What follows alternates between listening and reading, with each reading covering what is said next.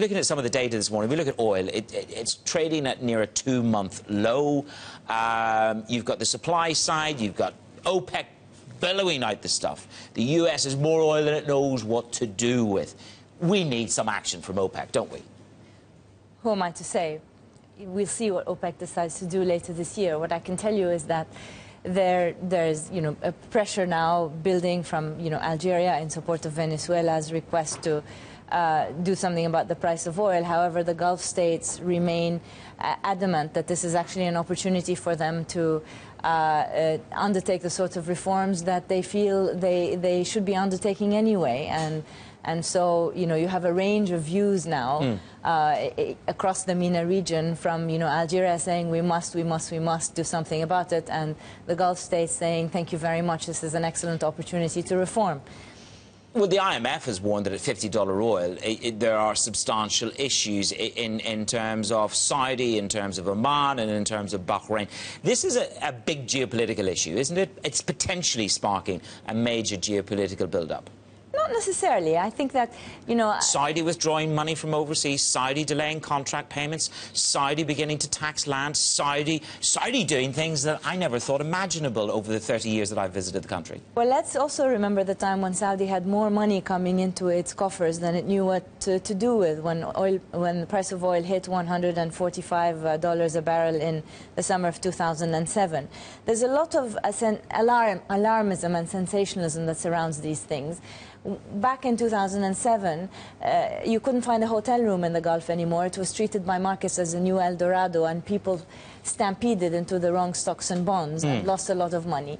Now it's the exact reverse. There's enormous alarmism around what's going on. The fact of the matter is that Saudi Arabia continues to have a debt-to-GDP ratio. Well, last year was under 2%, and this year, by the end of all the issuance that is projected, it will still be under 7%.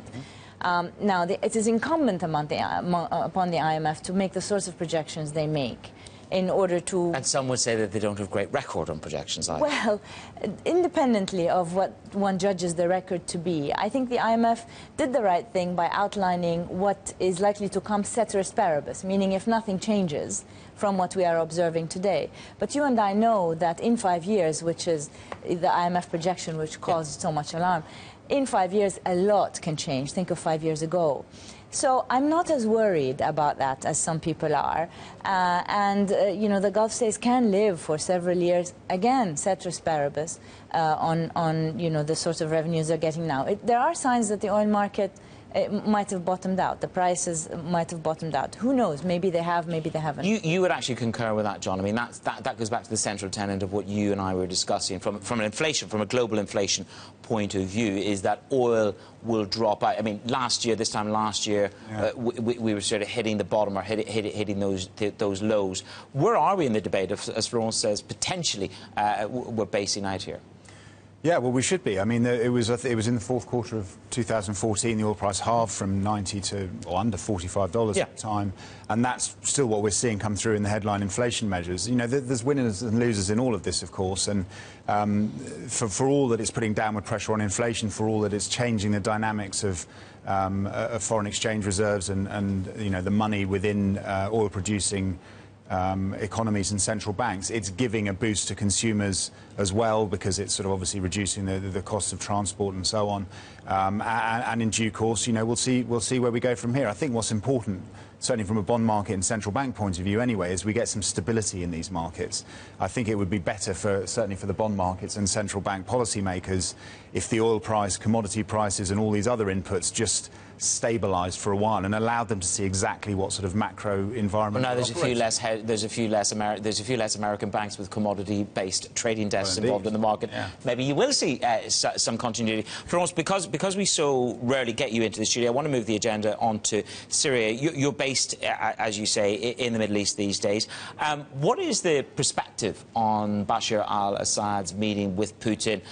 We spoke to the Italian minister yesterday, who said that, look, you've got to tacitly accept that Russia is now part of discussing the whole settlement of Assad. That was the Italian Foreign Minister, Paolo Gentiloni.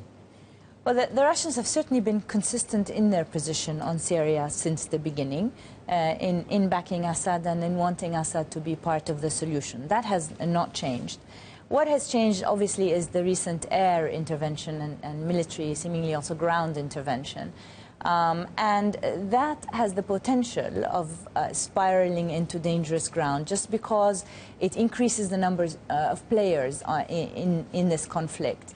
And augments the need for very, very careful coordination, and also augments the need for the possibility of near misses, as one can imagine.